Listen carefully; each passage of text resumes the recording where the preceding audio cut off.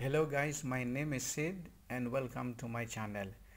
This time I want to share with you all the chess puzzles that I know and encountered ever since when I was a child who actively playing chess and collecting chess puzzles and openings.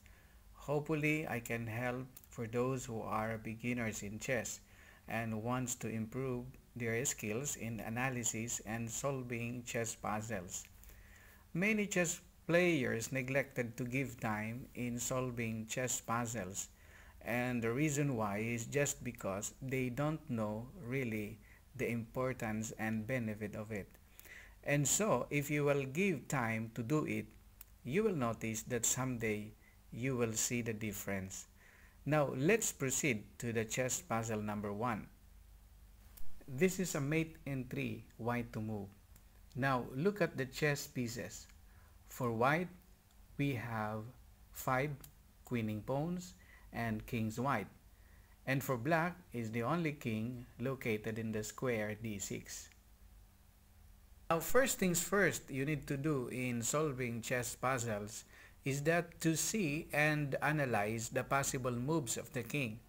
The king that we are referring to is the one to be checkmated later. This time, the king's black. What are the possible moves for king's black? We have only 4. What are those? Number 1, king c7, king e7, king takes c6, and king takes e6.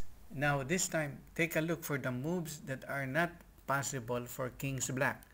We have king takes d7, king c5, king d5, and king e5. Now look at the situation for white pieces.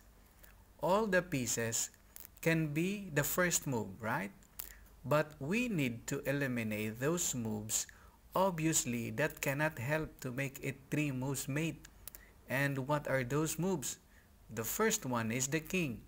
Of course, you will not move your king for the first time because you're just wasting 1 move considering your positions. Another thing is that you will not make a move of c7 and e7. It is also useless, a wasting moves. And the rest, what are the 3 possible moves remaining? That would be b8, d8, or f8. Now the question is, which one is your first move? This time I will go directly to the solution. After you have learned the solution, think another possibility if there is still one.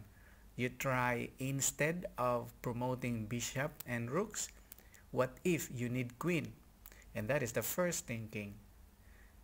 You know, in puzzles, not all the time you need to promote queen. You need to analyze the situation. Okay, so this is the first move up to the end.